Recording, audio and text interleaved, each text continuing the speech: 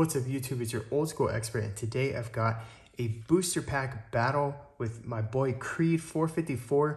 Now he reached out, he asked if I wanted to do a booster pack battle. We settled on doing it on these Crossroads of Chaos blister packs, which are really cool. I've never actually seen these.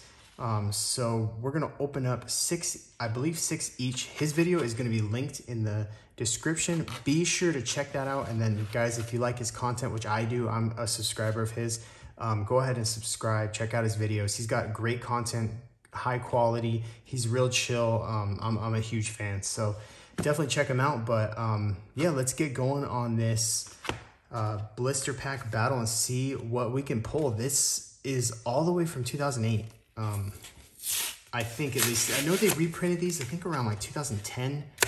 So I guess there's a possibility with these. This says copyright 2008, so there's a chance that these are third-party blisters. So I would assume these are original packs, not from the reprints. I think those reprints came out in Walmart. I remember I went to Walmart one day. This is crazy. This was like maybe 2011, but I think it was 2010. I'm not totally sure.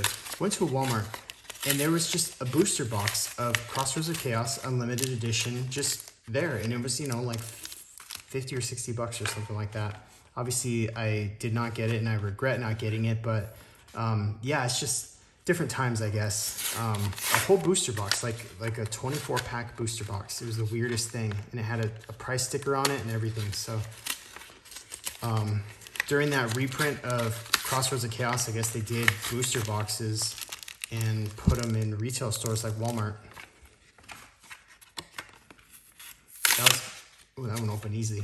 That was back in the day, like when I was buying a lot of Duelist Revolution, trying to pull, like Duelist Revolution has so many cool chase cards, like the ultis, you know, the ulti effect Veiler and Pot of Duality and stuff like that. So I was buying a lot of that, but wasn't really focused on Crossroads of Chaos, unfortunately. I always kind of regretted that because there was a nice opportunity to get some of the unlimited reprints for cheap. This stuff is not cheap anymore. This is one of those sets where the first editions only came in the tins. I believe this was the second 5D set ever, right? Somebody correct me if I'm wrong, but so before we get into these, let's keep in mind how Black Rose Dragon was such a big deal to the meta. I mean, what an incredible card that was. Every single deck ran Black Rose Dragon in the extra deck, sorry. I almost called it a side deck. Ooh, we got a little anti-theft device. Nice, nice, nice, okay. You know, that means it's gonna be a good pack, right? Because they would only put this if there's like a really badass foil, right? Like a Black Rose Dragon, okay? Makes sense. So we got a Poison Chain, Horsey Tail, and these are kind of curved. I've never considered this to be damaged or anything. A lot of people say, oh, that's damaged, you gotta bend them back or something. I don't think that's bad. It's just kind of naturally what happens, especially during like some heat. If these are stored in like a warm place, they'll kind of curve a little bit. But I've never had an issue with PSA grading curved cards. We got a Morphtronic Monotron, and it looks like we've got a Synchro Monster. So I believe all, or at least most Synchro Monsters in this set are foils. So first pack, oh, it's a rare, okay. Psychic Life Transfer, I forgot that that's a rare, so that's okay. A lot of Morphtronic stuff. Goes in Match is a really good card. That was meta for a while. It's a good set. This set has so many good cards. A lot of cool plant stuff. But obviously that Black Rose Dragon is like just the king. And I mean, Ghost Rare copies, at least the first edition ones, go for, I want to say, over $1,000 in near mint condition. So we got a Morphtronic Nagnon and a Miracle Fertilizer, the second pack. So with this set, with any 5D stuff, you'll get a foil and a rare in the same pack. They started doing that with 5Ds. Didn't do it in GX. We got Psychic Jumper, Factory of 1,000 Machines. That's really cool. There's Jinzo on the cover, or on the artwork of this card. That's really nice. I like that. Remove from play all Morphtronic monsters from your graveyard. Target face-up machine type monster you control. Gains 200 attack for each card removed. That's really not very good. Maybe it's not terrible, but because it's a quick play, so it's supposed to be used with Jinzo, I guess. Wall of Ivy Gadget Hauler, and then a Storm Caller. So 0 for 3 on the first 3 packs. Not doing too good. Hopefully Creed454 got some better pulls, but we're not done yet. We're not done yet. There could be a Black Rose Dragon in these packs all the way from 2008. So long ago. I actually wasn't even playing Yu-Gi-Oh! In 2008. I had quit in late 2006, I think, when Cybernetic Revolution came out, kind of like the end of the GO format. I quit all the way through like 2010, 11. That's when I started up again. So Power Injector, Morphtronic Monotron, Psychic Jumper, Factory of 1,000 Machines again, Morphtronic Boomboxin, and ooh, look at that, Mark of the Rose. We got an ultimate rare. I think this is normally an ultra in this set. I'm not like super familiar with this set. Like I don't know it front to back, but I believe that's an ultra. So that's a really nice ulti. Look at how beautiful that is. I almost want to say this. It kind of looks like a Euro print, right, guys? I'm not sure where these packs are printed. We can check. There's the other commons. So let's sleeve that up. In terms of value, I don't think it has a ton of value, but it is a really nice pull. Beautiful card. Beautiful, beautiful card. All right, let's check these packs and see if it says where they're printed, because that kind of looks, unless, like in some sets, like Rise of Destiny, they all have that like European foil. So maybe it's like that. Let's see. Does it say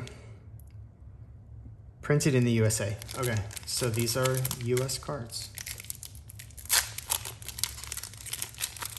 All right, pack number 5. We did get a really nice pull, so anything else is just kind of extra. That was a really, really cool pull. Giant Trap Hole. Activate only when 2 or more monsters are special summoned at the same time. Destroy all monsters on the field. Okay, that's kind of cool. Not terrible. I mean, it's a little bit situational, but it could definitely be useful. Zombie Mammoth, Poison Chain, and a Tiger Dragon. It's the rare. Copy Plant. I'm not sure if any of the commons, so 5Ds is like notorious for having like the best commons in terms of like meta play. So I'm not sure if anything out of here, out of this set, really has any great commons. All right, last pack. Last pack. Can we get something epic? Oh, guys, we might have a foil in here. We might. Let's see, because they're all kind of bent, so. All right, we got a Poison Chain, Horsey Tail, Power Injector, Morphtronic Monotron, and a Tiger Dragon. Oh, guys, we've got a Synchro Monster behind the rare. So I don't think there's any common synchros. This one threw us for a loop last time. This one threw us for a loop. I got fooled. I thought it was going to be a foil. All right, so let's do this kind of slow. Revival Gift. Morphtronic Cameron. And is there one more? Yeah, there's one more. Don't want to do the Ruxin special. Sorry, Phil. I'm not trying to steal your stuff, but Bamboo Scrap. All right. And the final card in this entire opening is, it's not Black Rose Dragon, it's a Queen of Thorns. That's cool. We got a super rare. We will take that for sure. That actually wasn't too bad. Out of just 6 packs, we got an ulti and a super. That's pretty solid. So that is going to do it for the opening, guys. Not bad. We got a Mark of the Rose, which is actually an equip card. I didn't even notice that. You don't see that a lot, especially like 5Ds and beyond. You just don't see a whole lot of equips that are, you know, beyond being like a common.